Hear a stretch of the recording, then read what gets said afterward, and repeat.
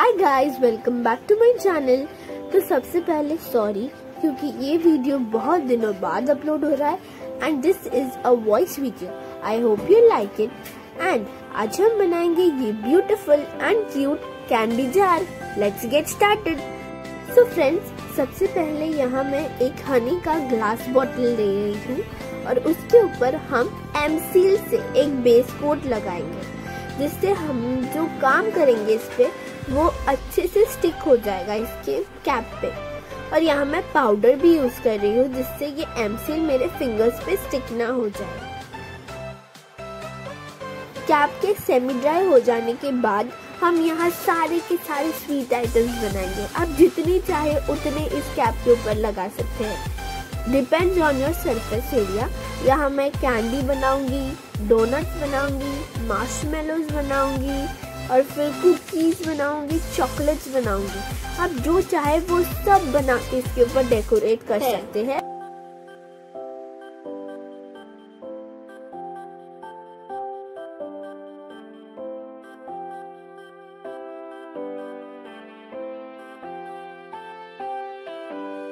जब हमारा असेंबलिंग का काम और स्टिकिंग का काम हो जाएगा, हमें इसे व्हाइट जैसे या फिर व्हाइट एक्रेलिक कलर से कलर करना है।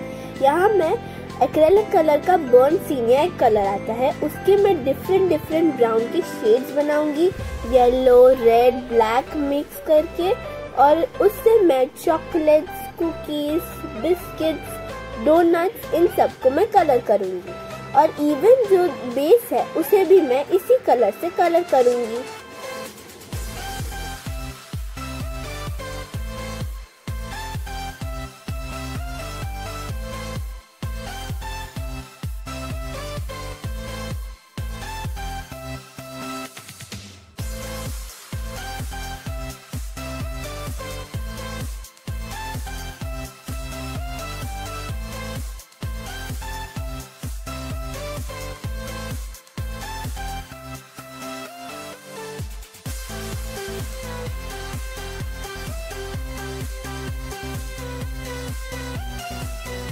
अब हम मार्शमेलो और लॉलीपॉप को रेनबो कलर से कलर करेंगे।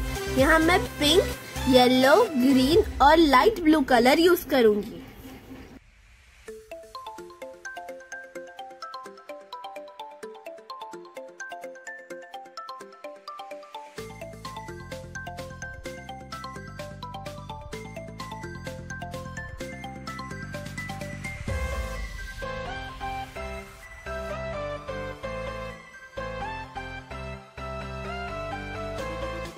तो गाइस, अब हमें कुछ डिटेलिंग्स करना है और जो चॉकलेट का मिडल पार्ट है उसे कलर करना है।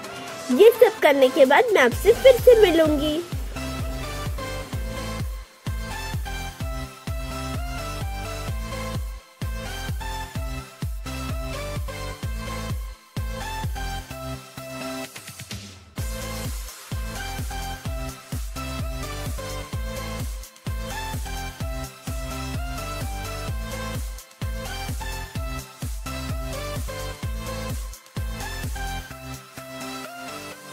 यहाँ पर मैं कैप के जो साइड एरिया है वहाँ पे ब्लू, ग्रीन और जो येलो बचा कुचा कलर था मार्शमेलो का, उससे मैं कुछ स्प्रिंकल्स बनाऊंगी।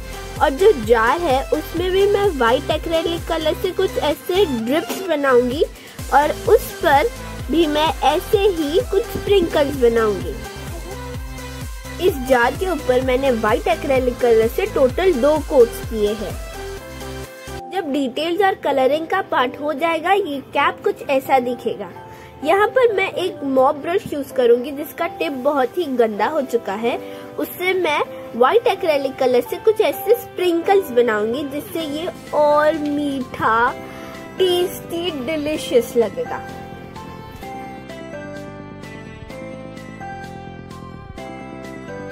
एंड गाइस, जब हमारा पूरा ये कंप्लीट हो जाएगा, उसके बाद हम इस पर वार्निश का 2 कोट्स लगाएंगे और हमें जार पर भी लगाना है। आप इसे कैंडीज, चॉकलेट्स, फिर स्वीट आइटम्स रखने के लिए यूज कर सकते हैं। आपको ये वीडियो कैसा लगा मुझे कमेंट बॉक्स में लिखकर जरूर बताना और ये भी बताना कि आप मेरे नेक्स्ट वीडियो में क्या देखना चाहेंगे। और प्लीज प्लीज प्लीज मेरे चैनल को लाइक शेयर और सब्सक्राइब ज़रूर करना। Thanks for watching.